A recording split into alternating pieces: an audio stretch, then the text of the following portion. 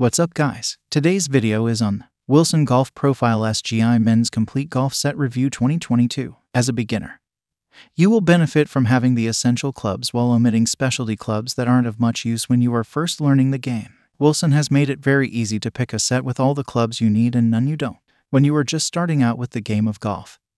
You may not know what kind of clubs you really need. You can spend a bunch of money for a comprehensive set with clubs that you may never use. And on the other side of the spectrum, you could buy a bare-bones set and find yourself without clubs that you actually need. It's hard to strike the perfect balance when you aren't experienced. The good news is that there are plenty of brands that make excellent beginner club sets. One of those brands is Wilson. Wilson has devoted much of their R&D to helping golfing neophytes find the perfect fit when it comes to golf clubs. This unique commitment is evident in their SGI Men's Complete Golf Set. We took an extensive look at this set and tested it thoroughly. The Wilson Golf Profile SGI Golf Club Set includes a driver, a fairway wood, a hybrid 6-9 irons, a pitching and sand wedge, and a putter. Pros: irons perform superbly and provide great forgiveness. 10 clubs and a bag is plenty for those beginning the game. Drivers, woods, and putter offer easy alignment. Cons: whippy shafts and drivers and woods mean it is suited to those with a slow swing. No putter head cover. Beginning with the positives, I found the lower end of the bag to be fantastic, with the irons and putter the best performers among the setup, fitted with a sturdy men's regular flex shaft.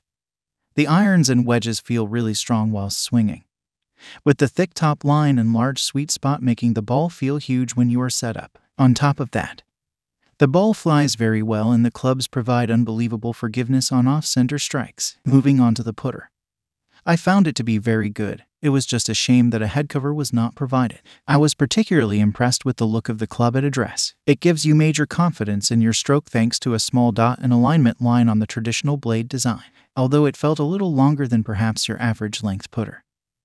There is plenty of grip available to adjust to a good comfort level. However, after the positives, I feel that the upper end of the bag lets the set down slightly. The woods and the driver feel a bit more unforgiving and whippier in the shaft than the irons. The driver is set at 10.5 degrees with the fairway wood at 15. As it is a set designed for beginners, I feel Wilson could have added a few more degrees as it was quite difficult to get the ball in the air. Another disappointing factor was that it felt very dead off the face, with the noise replicating a loud thud rather than the satisfying sound you get from other golf clubs. However, if you are a beginner to the game, then you may not be worried about the noise and more concerned about propelling the ball forward. After the positives, I feel that the upper end of the bag lets the set down slightly. The woods and the driver feel a bit more unforgiving and whippier than the irons. The driver is set at 10.5 degrees, with the fairway wood at 15, as it is a set designed for beginners.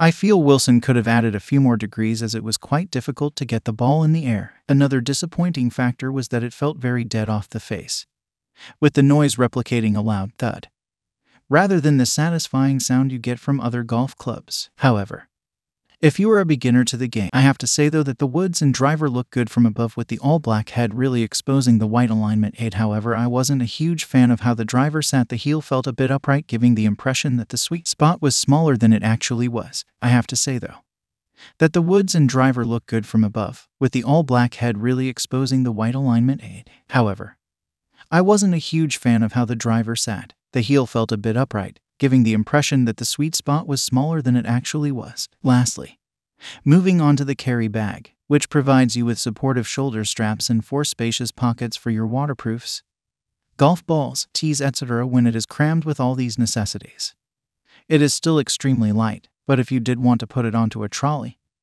then there would be no issue with it. Overall, this set is definitely one that you should consider, with the positives heavily outweighing the negatives. The lower, scoring end of the bag is superb and could even rival a few of the best irons, wedges, and putters that are available on the market.